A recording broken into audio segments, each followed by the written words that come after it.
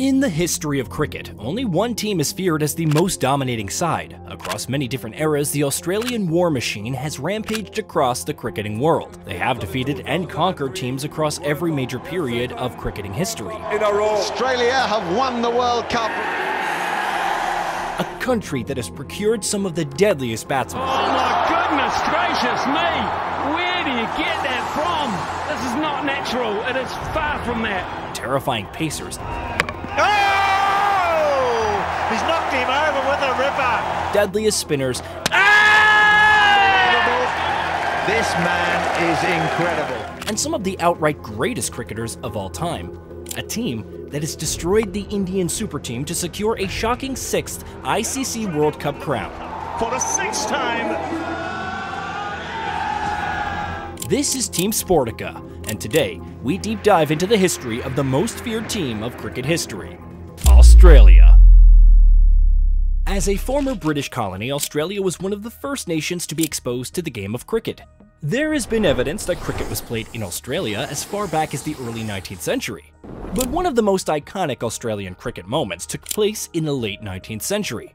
In 1882, an English newspaper called the Sporting Times published a satirical obituary. It contained the iconic declaration that English cricket was dead and that the body will be cremated and the ashes taken to Australia. Their next tour of Australia was dubbed as the quest to regain the ashes.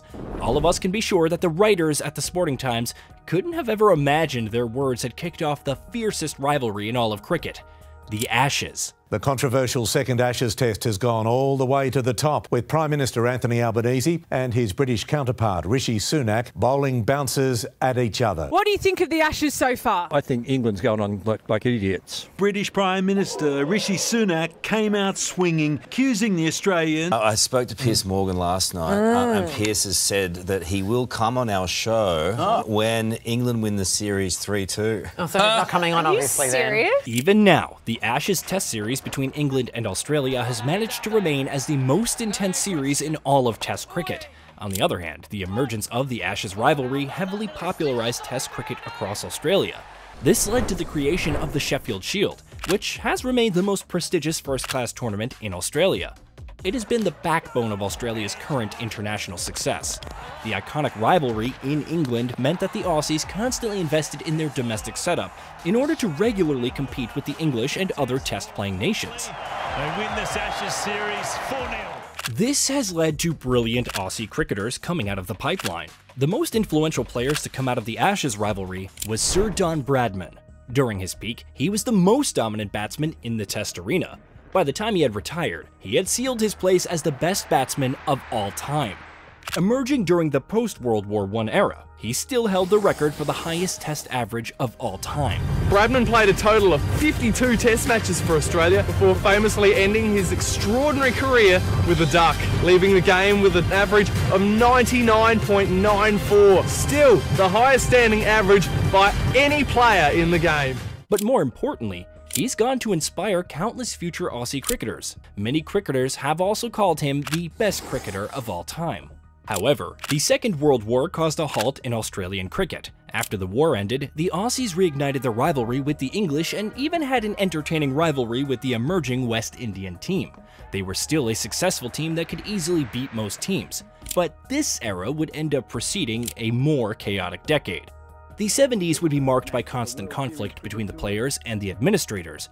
After the tensions intensified, many rebel cricketers participated in a breakaway series called World Series Cricket, which was backed by a media tycoon. This one tournament caused a harsh divide to emerge in Australian cricket. The ugly rivalry severely harmed their intentional performances as some of their best players were not allowed or refused to play.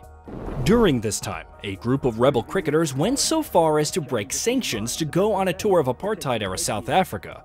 By the early to mid-80s, Australian cricket had descended to a shameful state. It was undoubtedly their low point. But the Aussies wouldn't stay down for long. They have a habit of always bouncing back. After resolving their precious disagreements with their cricketers, they set their sights on getting back to their rightful place at the top. Gradually, they built momentum after fighting hard-fought matches against the best teams, but their true comeback was during the 1987 Cricket World Cup. Although it may be surprising now, Australia was not considered as a strong contender back then.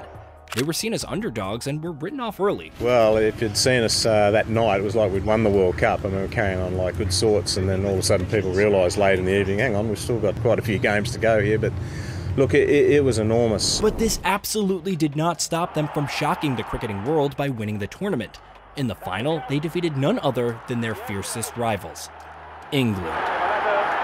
They take two and listen to the acclaim to be cheered by 90,000 spectators at Eden Gardens, Calcutta, and take your first World Cup. That is Australia's joy and England's misery. The team was rejuvenated under the leadership of Captain Alan Border and head coach Bob Simpson. The training sessions were grueling for the players. In addition to this, he also imposed a strict drinking ban. His tactics instilled a professional mentality among the squad and would bring them long-lasting success. In the long run, this shocking triumph would reignite cricket's popularity in Australia. Nowadays, it is fondly remembered as the turning point of Australian cricket. We'd come out of a pretty struggling couple of years as far as results go for Australian cricket, and really started to sort of turn things around as far as our results, and from that point we started to get more and more success. In the next Ashes tour in 1989, the Aussies began a long streak of dominance. They heavily defeated England by a 4-0 margin to retain the Ashes. This would just mark the start of their Test cricket dominance as they went on to hold the Ashes for the next 16 years. As they entered the 90s, a brilliant new generation of young Aussie cricketers, such as Shane Warne and Glenn McGrath, began to emerge. These two in particular would form the base for a bowling attack that would go on to terrorize opposition batsmen for years. Andrew Strauss cannot believe it. However, the next World Cup in 1992 would be disappointing for Australia. With the event happening in Australia, expectations were incredibly high. As defending champions, every team feared Australia. But they would lose in the semis by 4 wickets to eventual winners, Pakistan. Gone, that's it! Michael Whitney is bowled by Wasim Akram. It's all over. 2 points to Pakistan, a great victory. They got further in their next edition, but here too, they would face disappointment. After defeating New Zealand and the West Indies in the knockouts, they faced a fired-up Sri Lankan side. Sri Lanka was not seen as a strong team at that time and were underdogs. Going in as the favorite, they shockingly lost by 7 wickets. Australia won the match. However, by this point, a strong mindset had been drilled into the Aussies. They would not let a single defeat ruin their momentum. They went on to maintain their winning form and bravely bounced back to win the next edition in 1999. After beating South Africa in the semi-finals, Go for it! And Donald's run out, and Australia are in the final. The match has been tied. They went on to decisively beat Pakistan by 8 wickets. This would be the start of their constant streak of dominance in World Cups. That's victory for the Australians. What a wonderful performance to win by 8 wickets in the World Cup. Around this time, they even went on a 16-match winning streak in Test matches. It lasted all the way up to 2001 when they lost against a resilient Indian side in Calcutta. But their amazing form just would not stop. In the 2003 World Cup, they won all of their matches. The Aussies won the biggest competition in cricket with ease. In the final, they defeated the Indians by a massive margin of 125 runs. That's in the air, should be taken. The World Cup for Australia. Champions of the 2003 World Cup. This was the way in which they completely mowed through the terrified teams for years to come. They were without a doubt the best team in international cricket at that time. But their winning streak just would not end and would go on. They just kept on destroying their opposition, even in the next World Cup in 2007. By that point, the Australian squad was a complete and experienced side under the brilliant leadership of Ricky Ponting. Moreover, many of their young prospects had matured into experienced veterans by then. They ravaged through their opposition and comfortably won the final against Sri Lanka. This was another World Cup in which they were unbeaten and dominant. And that finally is that. Australia have won the World Cup of 2007. Years of strong investment into their youth and careful nurturing of cricketers with different profiles had resulted in Australia easily cruising through 3 consecutive World Cup victories. Their strong emphasis on Test and first-class cricket meant that the dominance extended towards Test cricket too. Their experienced Test squad was dreaded by every team that played against them. In addition to this, their highly competitive domestic structure, such as the Sheffield Shield and Marsh One Day Cup, ensured that they always produced domestic cricketers of the highest quality. Even after many of their veteran players of their golden generation, including Ricky Ponting, Shane Warne, Glenn McGrath, and Adam Gilchrist, retired, the following generations were also terrifying to play against.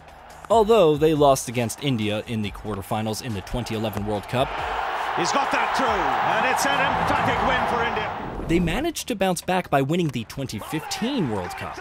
This time, they would comfortably outclass both India and New Zealand on their way to winning on home soil.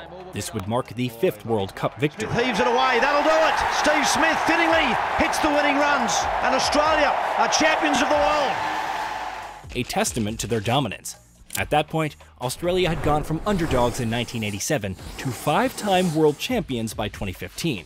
There wasn't a single team that didn't fear them. Throughout the whole of the 2010s, they remained a competitive side in both ODIs and Tests. Despite small setbacks, they were led by brilliant players such as Michael Clarke, Steve Smith, David Warner, Mitchell Starc, and Nathan Lyon.